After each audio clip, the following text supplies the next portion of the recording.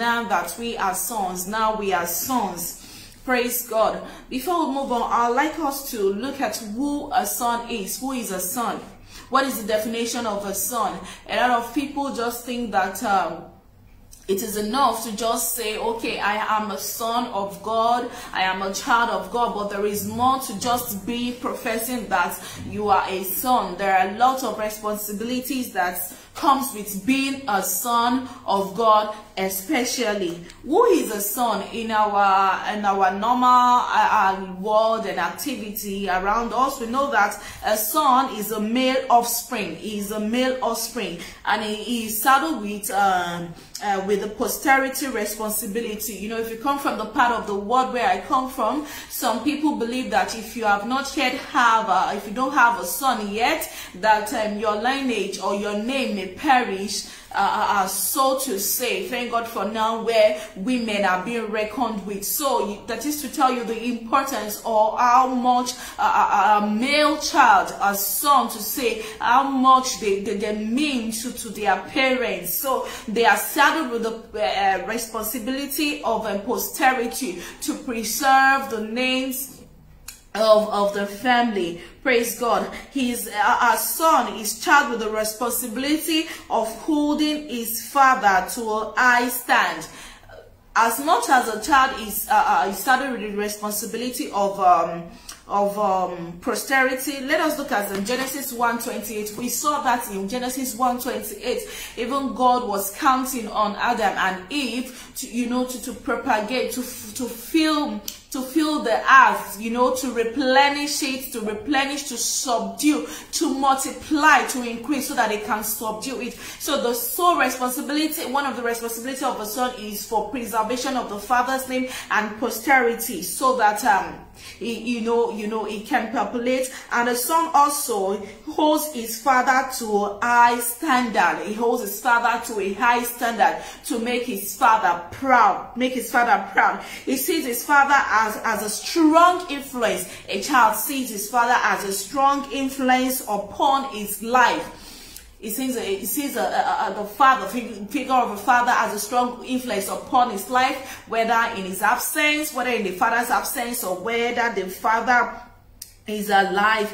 He still, you know, take the influence of the father into consideration, as he still makes use of that, he still values that even throughout his lifetime. So this goes a long way to say that the son looks up to the father. The son looks up to the father in so many areas of his life. If you agree with me, the son looks up to the father for mentorship, he looks up to the father for provision, he looks up to the father for guidance and counsel, even throughout his lifetime. So a son is expected to make his father proud and also to protect and defend his family. You know, a lot of time when we say, hey, if you see our son, if you see the father's son, if you see the number of children this man, and so on and so forth. So a man, little one that the Bible talks about children, that blesses the man who has a quiver full of them, that will not be ashamed at the gate of his gate, because when the enemy comes to speak against him, the children will rise up for his sake. So sons, they are supposed to defend their family and to protect their family. Now, a son can be biological or can be adopted. We can have adopted son, and we can have the one that comes for us from us directly. So, and whether adopted, whether biological, as long as the father has chosen to adopt that son, he begins to bear the name of the son, and as such, whatever accolade, whatever respect that is given to the father, when the child gets to some certain places to become a representative of that father, especially when we look into the the life, or if you take an influential man as an example, a man of affluence and power, when the son stands to stand to represent such a man wherever the man sends him, the father sends him, such a son will carry the same authority, such a son will be given the same respect, such a son will be given the same audience and attention that the father is given. Because why? The name of the father is the son bears the name of the father, and also automatically the authority and the influence that the father has been conferred onto the son, because at that moment it becomes a representative of the father, it becomes an ambassador of the father. So to say, if I say now the president of this country is not available and he asks his son whether adopted, it doesn't matter whether he's adopted or not, the moment he says that I come to you on behalf of my father, everybody sees him as the father at that particular time. Everybody sees him at that particular time as the father. Because why? The moment a child is adopted or is born to a son, it becomes a representative of the father. It becomes a citizen of that father, whether he is adopted. The moment he is adopted and the necessary legal works are being carried out, it becomes a citizen of the home country of the father. Say for example, if my father is from Africa and I maybe is late or whatever circumstances warrants that I am adopted by an European father, once the legal document has been done, what happens is I become a citizen of that adopted father. Now it is left for me to choose to claim whichever when I come to age, of course. So we see that, and as a matter of fact, whether the father is alive or not, there are so many benefits that a son enjoys. Okay, once the father is off the stage, whatever inheritance he has, this is transferred to who? To the sons, whether he's adopted or not.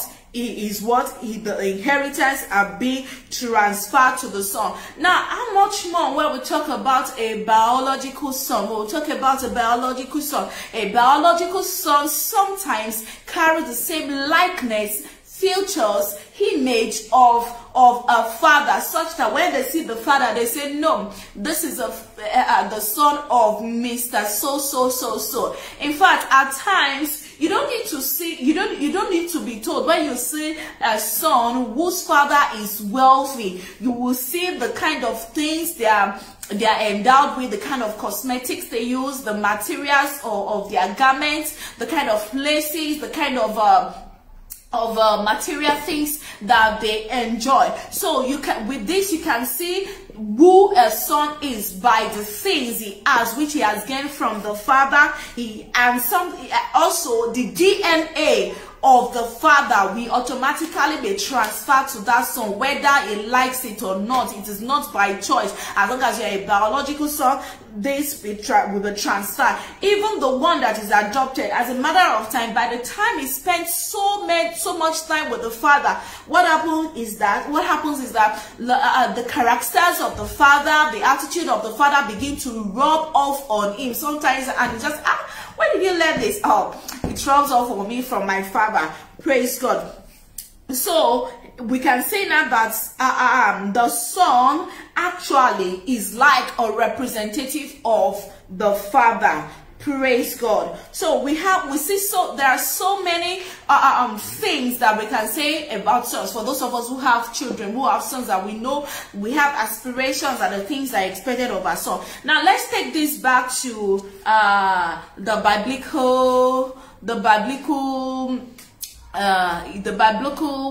biblical scenario now. So we know that sons in the Bible are being referred to both male and female.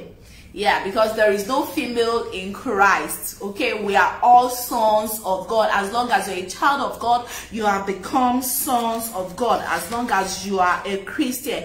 And if you look at the Bible, when God, when in the scriptures, when you hear David, the son, Jesus, the son of David, one thing that connotes that is for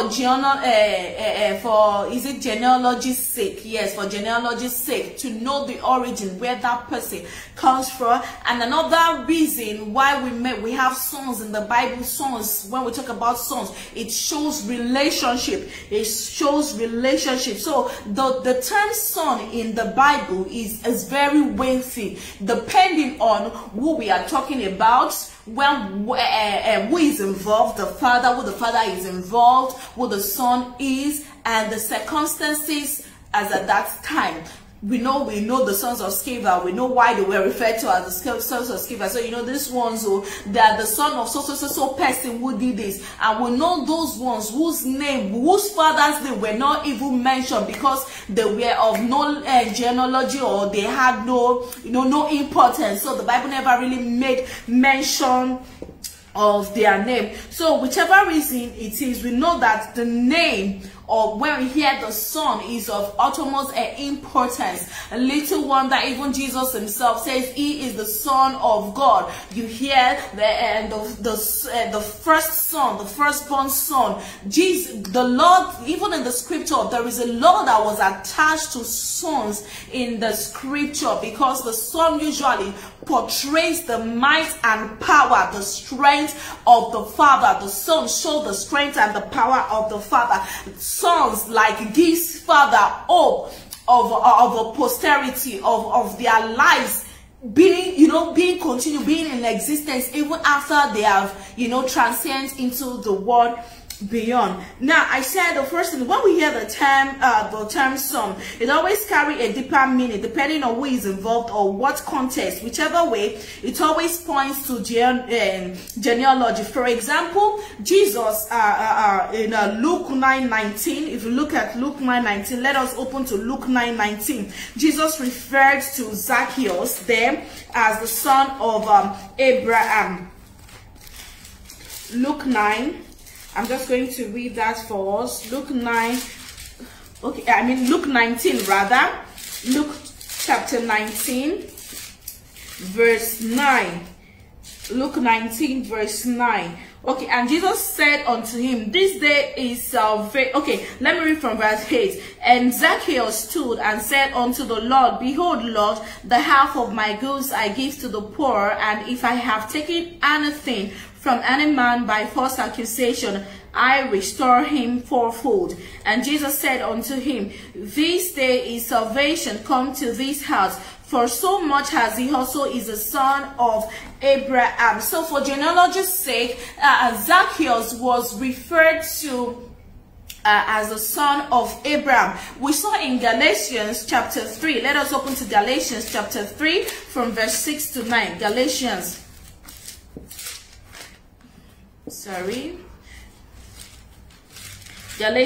chapter 3 from verse 6 to 9. I read from verse 6. Even as Abraham believed God, and it was accounted to him for righteousness. Know ye therefore that they which are of faith, the same are the children of Abraham. And the scripture foreseeing that God would justify the heathen through faith, preached before the gospel unto Abraham, saying, in thee shall all nations be blessed. So we see here that in that verse 8, that the scripture referred to Abraham because the Lord has preached the gospel. Because the gospel was preached unto Abraham, and it's mixed with faith in his heart, and it was counted unto him as righteousness. Therefore, there is a clause attached to it that through him nations of the world will be blessed. So Christ in Luke 19:9 referred to Zacchaeus as the son of Abraham, because why?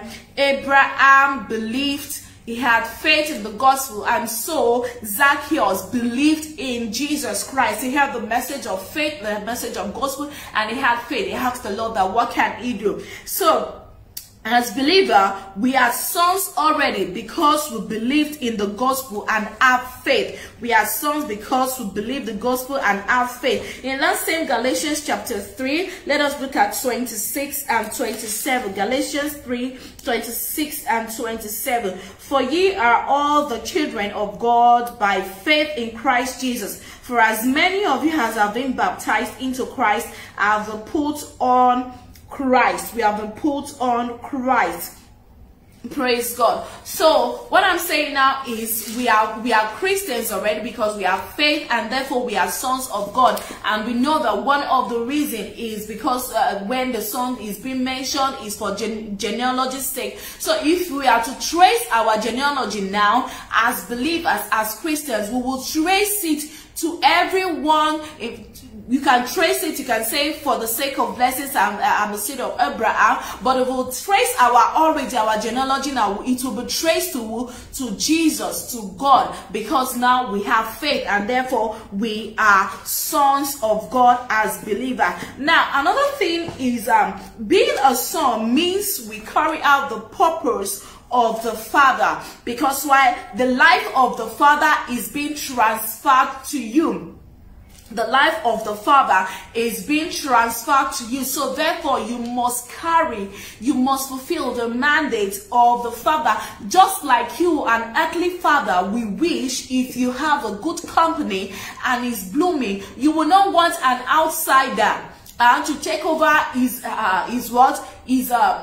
take over your company, as much as you will be willing to employ outsiders who is not of your family, you know, to share in the responsibility and the vision and aim of the organization. Okay, but deep down you would wish that your son takes over your company. In fact, at a particular stage in your life, when you are weak, when you are not fit to run around, you will wish that your son takes over your responsibility. So also in the Christendom, now that you can trace our genealogy to Christ, to God, we know that God has a purpose, and we are saddled with the responsibility of making sure that the purpose of the Father comes to fruition. Because why? A son carries the life of the Father. The son carries the life of the Father, and so much more, he has to preserve the life and the purpose of the Father by getting into the business of the Father. Jesus made this clear when he worked on earth. In John 9 verse 4, Jesus said, I must work the works of him that sent me while it is day. The works there talks about labor. If you look at the literal meaning of the words, it says labor. I must labor. I must be committed. I must strive to do the works of him that sent me. Because why? Here, while it is day, while I am here on earth, I am not here to gallivant around. I am not here, to mind the business of this world. I am not here to do the things that does not pertain to the kingdom, because as a matter of fact, my Father is in heaven, and I am also going back to him. As Christians, we know that this life, we are on transient in this life, and you do not have the luxury of time. As much as we do not pray that we die in our prime, nobody knows what will happen tomorrow. We know that only good happens to us tomorrow. But come on, guys, what about the Christians, the believers, the men of God who died before, their full ripe age? What happened to them? What happened to them? We saw last week Friday when Pastor was talking, I think he was talking about, was it Joshua? That Joshua, you are old, but yes, you still have a lot of territories to conquer. What about us? What about us? What are we doing? So Jesus said, I must labor. You see, I must labor. To labor means to put yourself into what? it has to take zeal, it takes energy. I must labor, I must do the works of him that sent me. I must work the works of him that sent me while it is there. So how do I attach this to the Son carrying out the purpose of the Father, because he has the life of the Father? Jesus has a clear cut of the purpose of God. He understood why he was here on earth. He understood what the Lord has sent him to do. He knows that God has committed an assignment or work unto him, which requires urgency, which requires to labor, which he knows that has a time frame, which is the day when the night comes. A lot of things can mean the night. Your strength, when your strength fail you, it means your night has come already. Some of us are out there, we don't even know the works, we don't even know that God has committed a work into our hands, let alone understanding that work which God has committed into you. Brethren, if you don't know today, there is a universal work that the Lord has committed into our hands. So you see, as sons, we have the Father's business to do, and we must labor. We must labor. We must labor.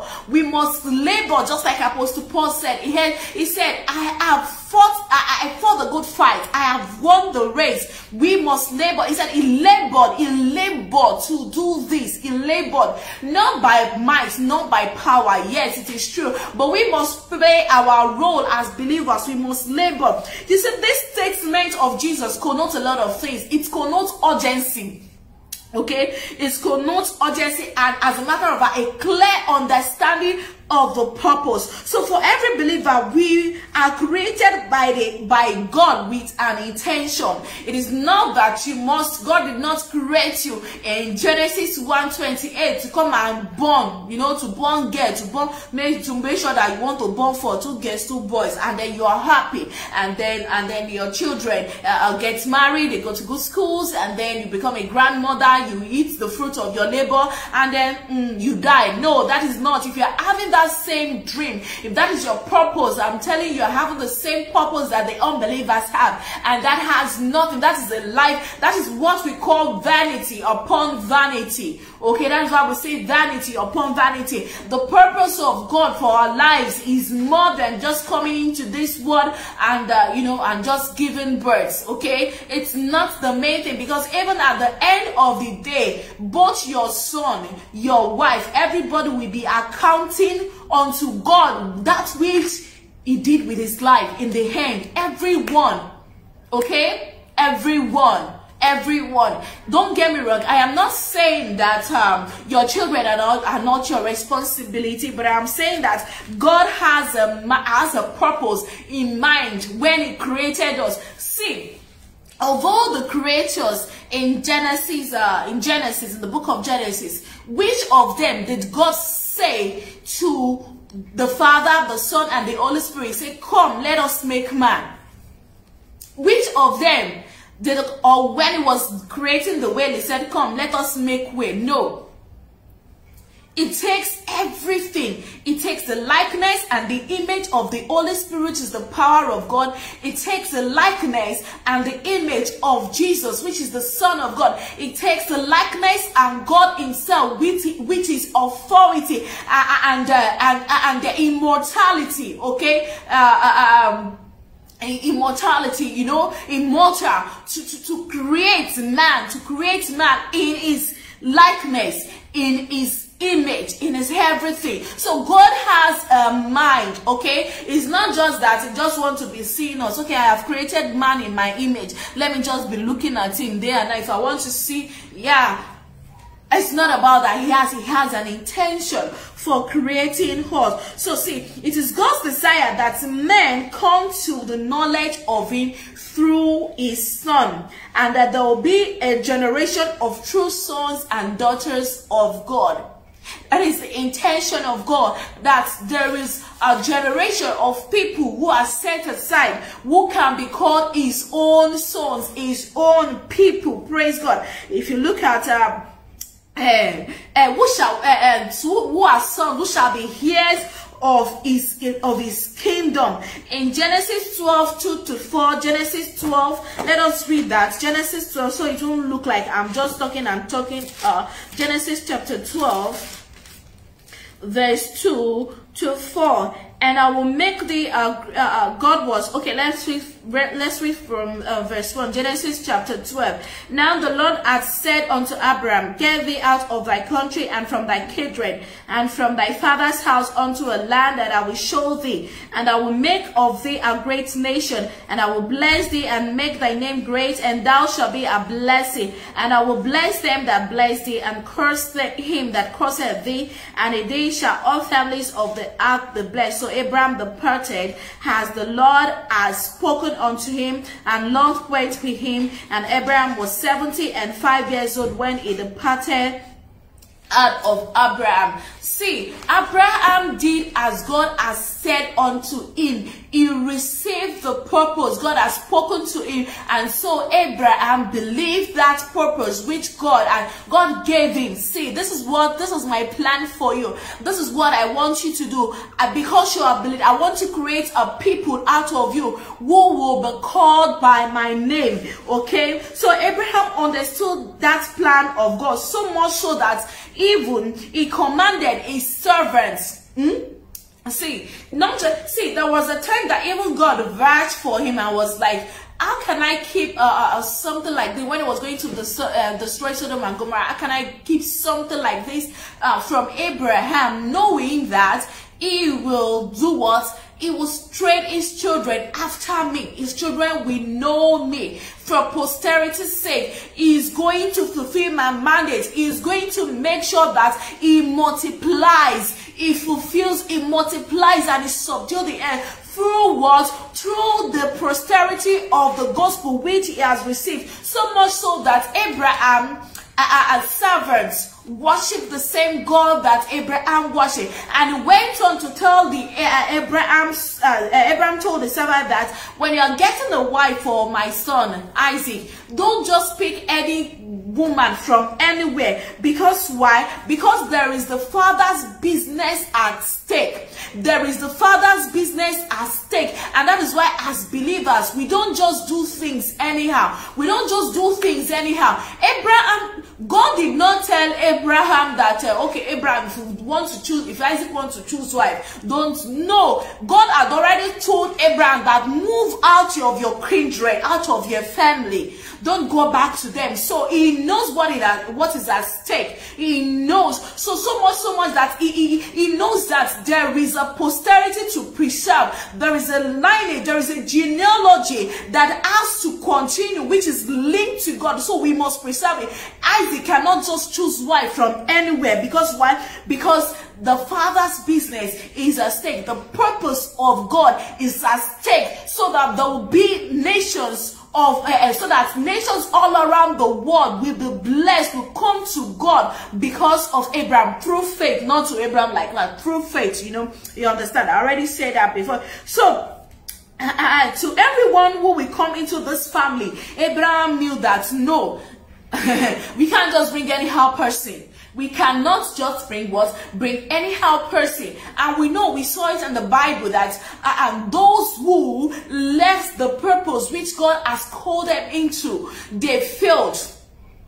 They failed. Those who went to marry where they were not supposed to marry. We know the story of Solomon. The Bible says that his wives and his concubine turned his heart away from God. So Solomon began to worship strange gods and began to offer sacrifices unto the gods of his wife. So as children of God, we must take the Father's business into consideration, into purpose. We can't just do things anyhow. We can't just do things anyhow, because there has to be a generation. In fact, the plan of God, the mind of God, the purpose of God is that the whole world, come to the knowledge of his word, that the knowledge of the Lord covers the earth, even as water covers the sea. So as we begin to multiply, then the people, the sons of God, begin to take over, begin to fill the earth. Let us look at that same Galatians. I'll be making a lot of reference to Galatians 3:8. Galatians chapter 3. Sorry, 1 minute, please. Galatians 3, 8 to 9. And see, it says concerning okay, let me read from verse, okay, from verse 6. Galatians 3 from verse 6.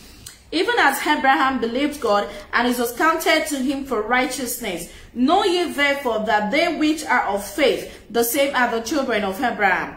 And the scripture foreseeing that God would justify the heathen through faith. Now you see, preached before the gospel unto Abraham, saying, in thee shall all nations be blessed. So the gospel, what Abraham did was, Abraham believed the gospel because it was preached unto him. He had faith, and he made sure that he continued to preach the gospel both unto his servants. They were circumcised. They had faith, they were circumcised. He went on to preach the gospel even unto his son Isaac.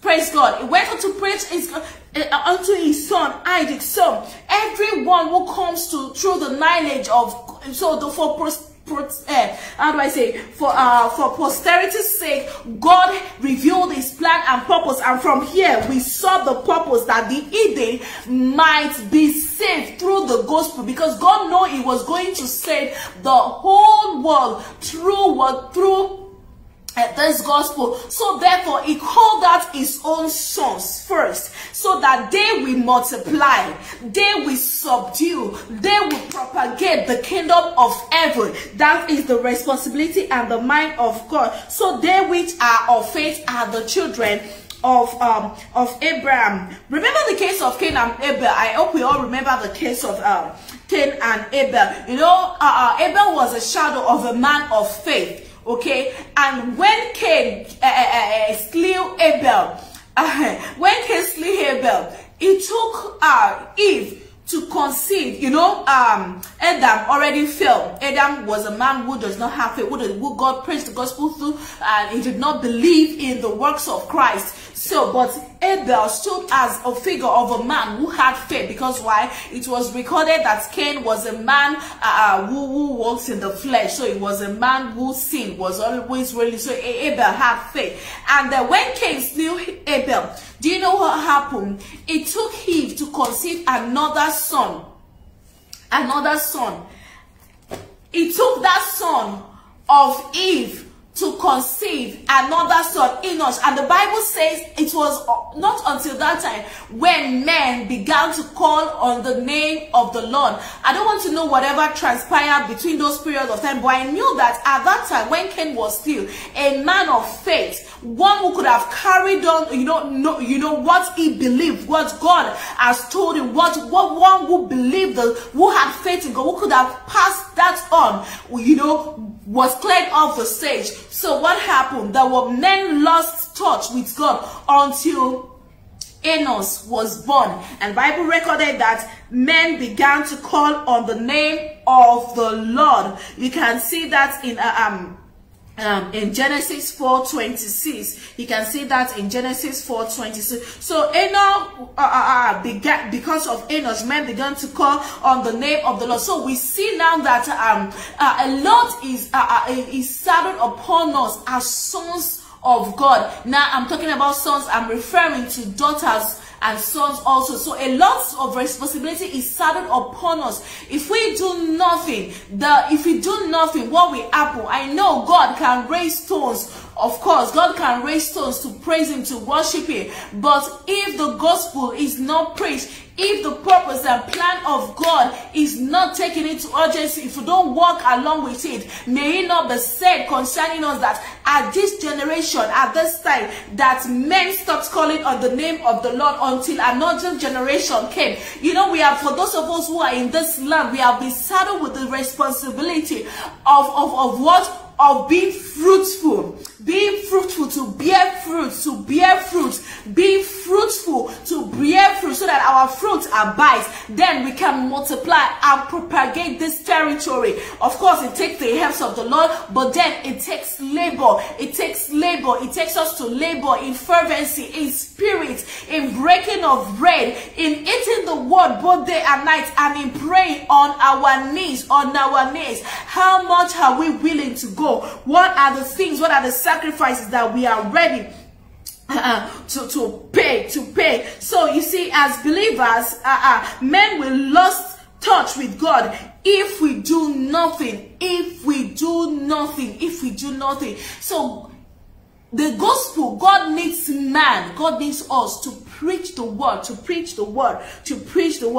See, God had already seen this happening. He had already seen this happen.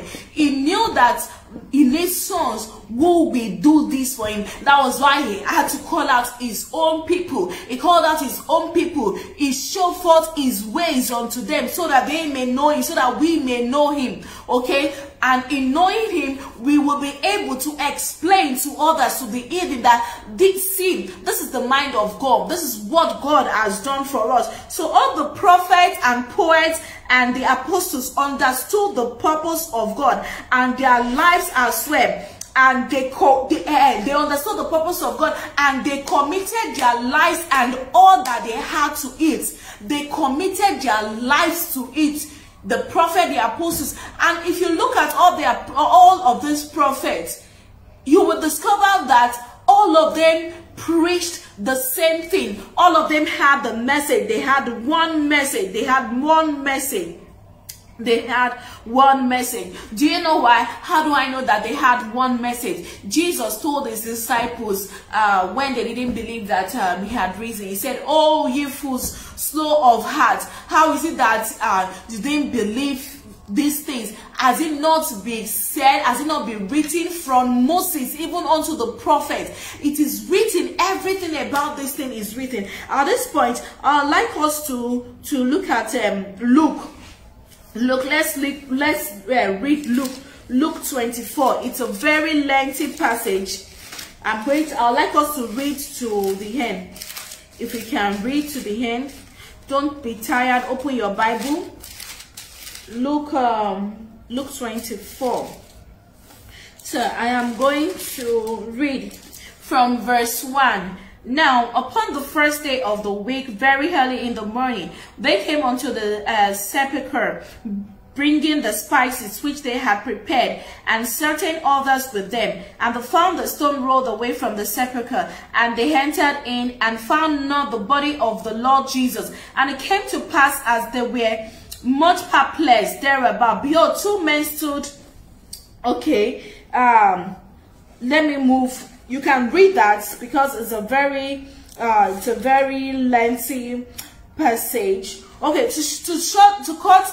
in summary, they went there. They were trying to look for Christ. They didn't know that Christ had risen. So let me go to verse 24. Let's read from verse 24. Luke 24:24. And certain of them which were with us went to the sepulchre, and found it even so as the women had said, but him they saw not. That is Jesus. They saw Jesus not. Then he said unto them, that is Jesus Christ. Jesus said unto them, O fools and slow of heart, to believe all that the prophets have spoken. You see, all the prophets, they had the message. They saw what the intentions of God was, and they committed their lives to it. They made sure that it was so much spoken that it was written, even in the scriptures. And that is why we can make reference to it. Remember, I once told us that the scriptures, the Old Testament is the New Testament is the Old Testament explained. So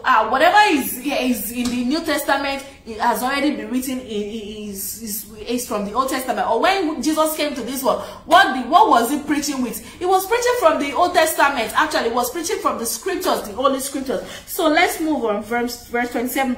I'm beginning at, okay, Verse 26, ought not Christ to have suffered these things and to enter into his glory? And beginning at Moses and all the prophets, he expounded unto them all in all the scriptures the things concerning himself. So if it takes God to keep on looking for prophets, to keep on looking for sons, to keep on looking for poets, to keep on looking for, you know, from leaders like Daniel, like he said another savior, like what's this name of this guy that his head was shaved?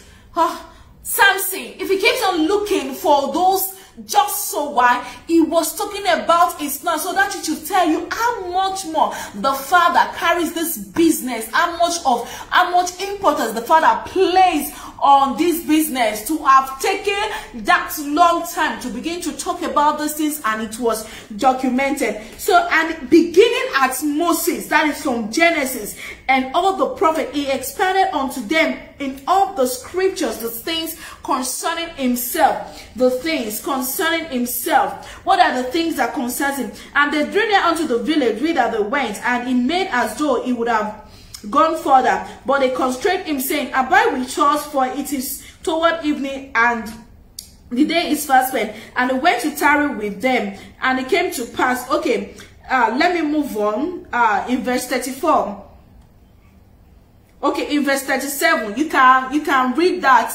You can read Luke 1 to 24, 1 to 53. In verse 37, he appeared unto them again, but they were terrified and affrighted in 37, and supposed that they had seen a spirit. And he said unto them, why are you troubled?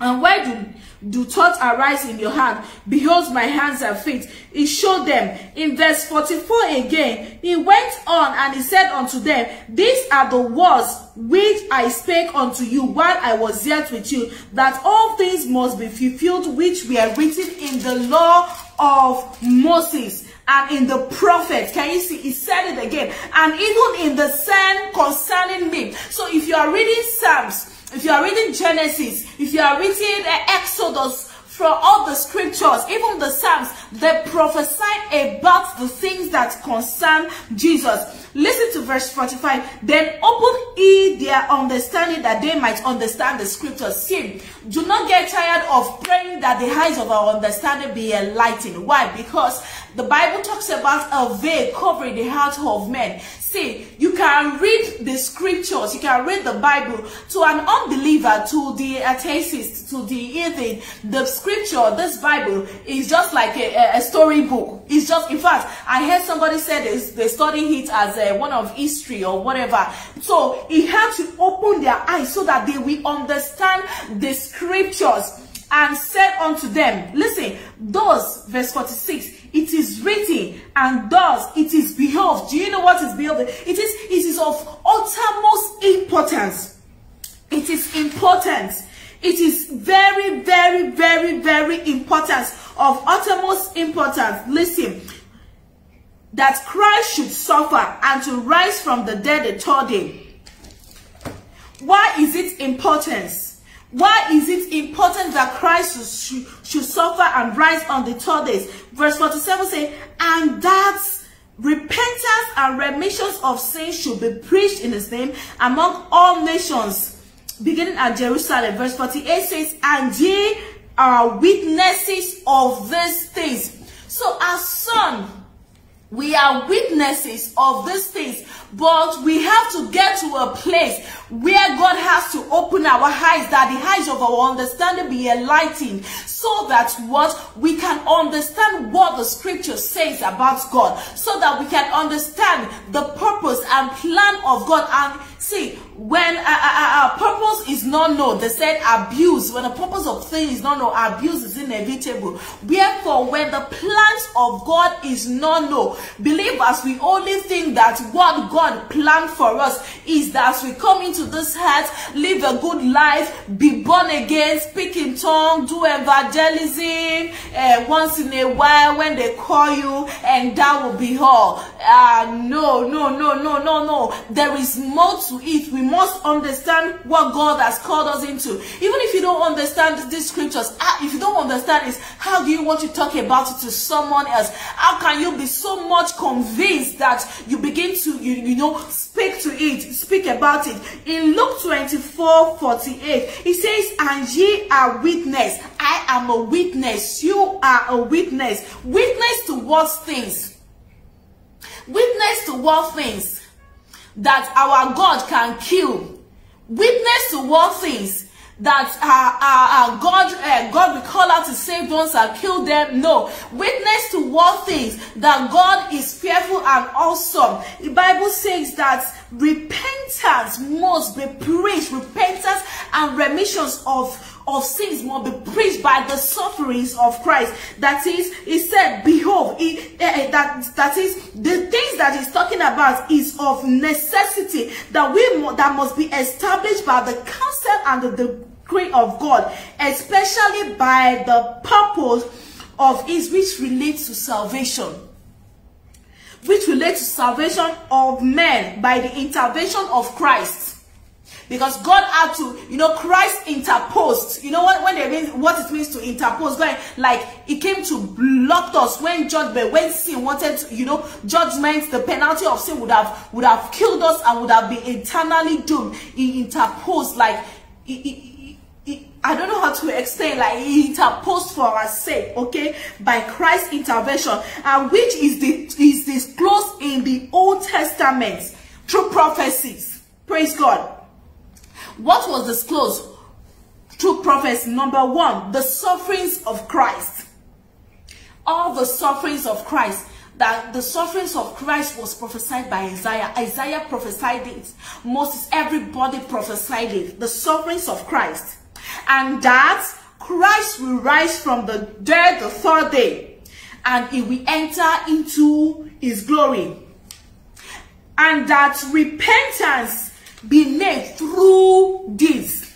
Now, if you look at the word repentance, metanoia, repentance, it means to think differently, to have a change of mind towards God. What did the devil do to Eve and the husband? He tried to convince them, to give them a change of heart, so that men will have a change of heart concerning God. A lot of people, if I check some words, if I look on YouTube and I just listen to some sermons, and if I read through some comments, you see people saying, "Come on, go and sit down." I'm telling you what I read. People will be making comments like, "Who is your God? Oh, you think your God exists? So your God exists and is punishing you people. Calamity is happening. Is your God that is causing a lot of calamities and all?" You know, so that this kind of people, when we preach the sufferings of Christ and how he is risen and enter into his glory, by the reason of that word, faith becomes alive in their hearts. And what happened? And then we have a change of heart. Repentance means have a change of heart, thinking differently. Okay, so that they can think differently, they can have the change of heart, they can believe, have faith in the sacrifices that God has made available for them. And that remission means deliverance, forgiveness, liberty, release from bondage of hell, from bondage of sin. It says should be preached. I'm still reading that Luke 24. Should be preached. Should be preached in his name. Should be preached. Now, the word preached there is keruso. Okay? The word preached there is keruso. The meaning of keruso means to proclaim aloud, publicly, to shout. It is not to be doing hide and seek Christianity. When people at your organization cannot say that, yes, there is something different with you, when you cannot come into their influence, when you cannot come into their midst, and by the reason of you coming into their midst, you begin to influence a lot of things by the way, you know, here it is forbidden for us to talk about our religion and all that. But I can still tell you, I don't just want to mention and say some things, but I can still tell you there are still some people that still say, Buki, I wish I can be like you. I wish I can do things like you, even in my organizations. I am telling you this. And when people begin to say things like that, and I say, I was talking to one. I said, it is not by my power, it is not by my mouth. One was saying that you are so holy and so pure. To the extent that there was a particular time, that person was even asking me to pray. The last, well, you know, you can't rush it. At this point, when he said, I wish to be like you are so pure. I said, it is not by my might, it is not by my power. You also can come to this state of purity when people see you, because of what God has done. And because of that, even though it is forbidden, I was able to preach the gospel to her at that instant. And the person told me that she's trying to become like me. See, what am I saying is, you know, even though you are here, that this thing is handicapping you, that this environment cannot just wake up and, but what are you doing with other platform, with your life? Keruso is meant to proclaim, to, you know, to go out like we do in our country, to speak aloud, proclaim. Keruso, you don't keep quiet about that.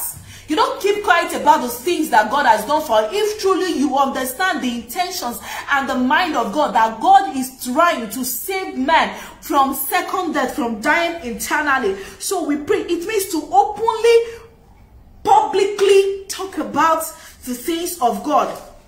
Okay? To talk about the gospel of Jesus Christ, just like John the Baptist did. He said, and ye shall be witness of these things. These things, you shall be witnesses of these things. So as sons of God, we have known now the responsibility and the purpose of God, the purpose and the mind of God, and we are saddled with the responsibility of doing what? Of proclaiming these things, of shouting out, proclaiming it here and there, talking about it, talking about the suffering, talking about the death and the resurrection, and how God entered into his glory, how Christ entered into his glory. Okay, he said, by doing this, and that repentance and remission of sins, I ask man to turn away from their sins. See, the greatest gift you can give to anybody is no husband, is no wife, is no money, is no job. It is what? It is Jesus Christ. That is the greatest gift that you can give to any man. And we saw Christ, what Christ said, I have come to do the works of him that sent me while it is day. As son, we have the strength now, we have the figure, we still have the breath in our nostrils. Let us take up the responsibilities of our Father as sons and begin to proclaim the gospel, so that men may turn their heart to God. Praise the Lord. At this point, I am going to stop here as we still look on to, we continue in the series of, what's the topic again? Now are we sons. Now are we sons. And I pray as we continue in this world, that the Lord will open the eyes of our understanding, even me, that I'll be able to speak expressly the mind of the Father. Why don't you begin to thank the name of the Almighty God, because he has answered our prayer.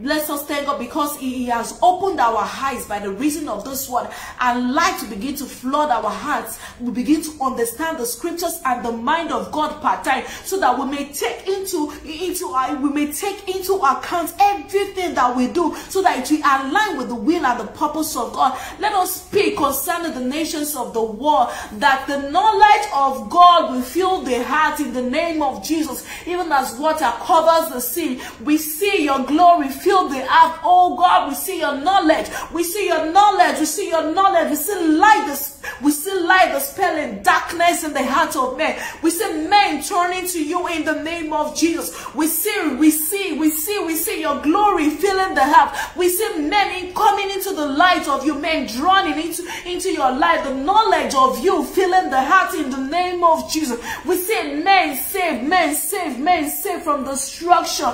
Thank you in the name of Jesus. We receive boldness. We receive boldness to proclaim this word aloud. We receive boldness. Thank you, King of Glory, for in Jesus' mighty name we are prayed. Praise the Lord. I want to thank you all for joining today's study, and I hope that you will join us also on Friday for our service. Our services still holds both offline and online, and service starts by 3